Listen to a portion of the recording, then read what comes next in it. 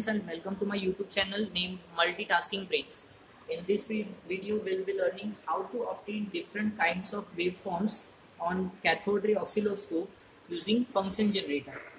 So for that we require a CRO, a function generator and a CRO probe to connect function generator to CRO. So first of all we have to switch on function generator as well as CRO.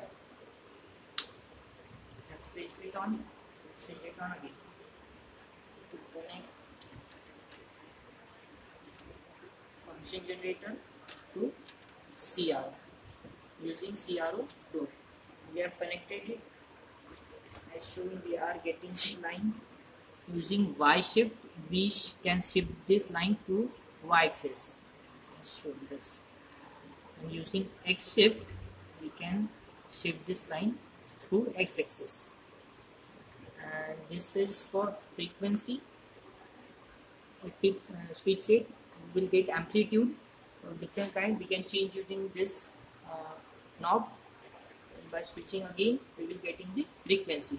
As it is in megahertz, we can change the range through kilohertz. As I switch it to kilohertz, I can increase or decrease its value using this knob. This is 1.75 kilohertz. Now channel, we have shifted it to channel 1, and this volt per division is 2 volt per division. For each division we have the value of 2 volts, and this time per division, for each division we have the time period of 20. We can change it accordingly. 5 milliseconds. Now what we have to do is channel 1.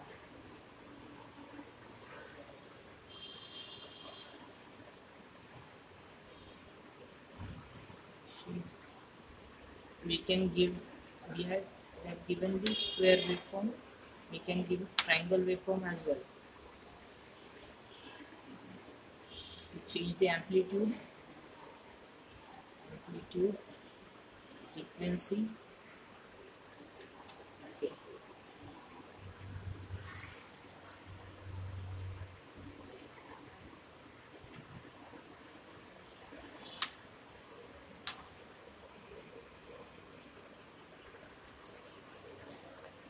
As the probe is connected to the function side, we are getting the function. Here we have switched it to sine wave, that's why we are getting sine wave. We can change voltage per divisions. That means for each division we can change the voltage rating. Here is 0.5. That is for each division the voltage is 0.5. We can change it accordingly. In the same way we can get square triangle waveform by switching the mode of function generator to triangle waveform. As we can see, this is the triangle waveform. In the same way we can get square waveform as well. This is Y shift for channel 1. Here we have connected the CRO probe to channel 1, hence we can use Y shift 1 to change the shift Y axis of the signal.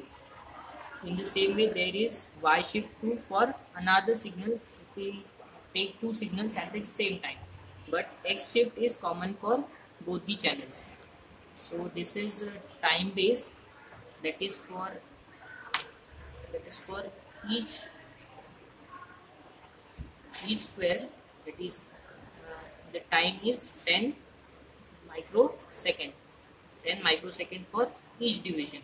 We can also change it accordingly. Here we will measure the values.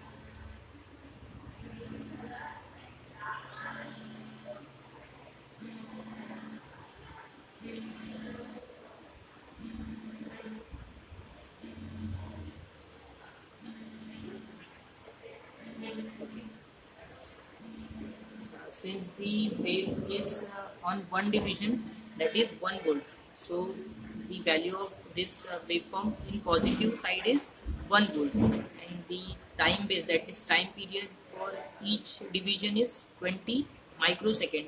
For each cycle we have to measure the time 20, 20, 20. 3 divisions. We have to measure the value for 3 divisions. 3 into 20, that is 60 microsecond.